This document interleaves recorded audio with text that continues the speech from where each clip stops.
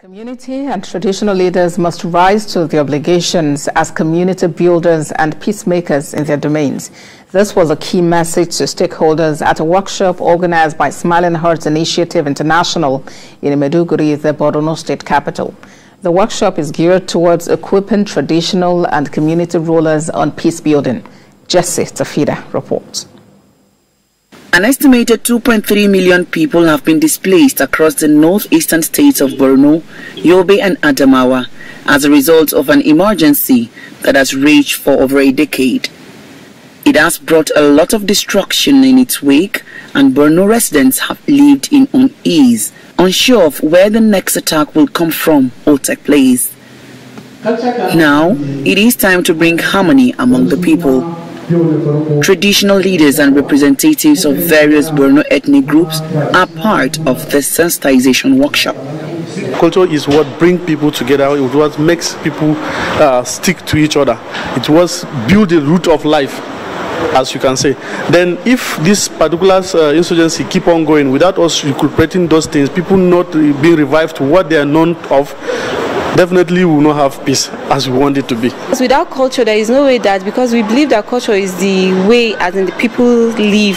So we are using that so that we can promote peace. I expect them that wherever they find themselves, they should talk about peace.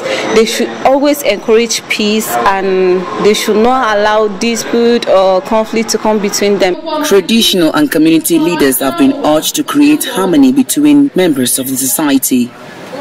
Peacekeeping is our responsibility and is our primary assignment.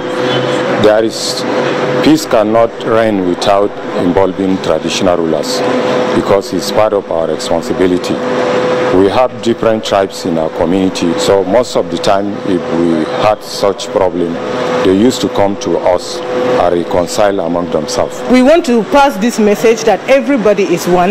Even the title of the drama is Gidanghaya. When we mean Gidanghaya, we are referring it to maybe it can be a state, a nation, or the world itself, because we see it as a temporary world. No matter who you are, where you come from, no matter how long you stay, after a time being, you'll be no more. We really need peace.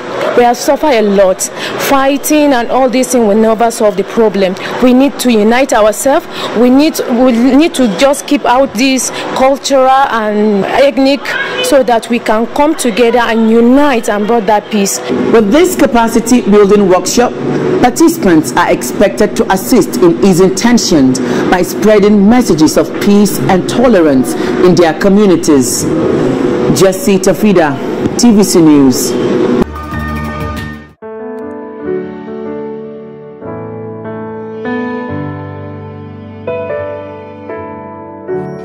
Yes,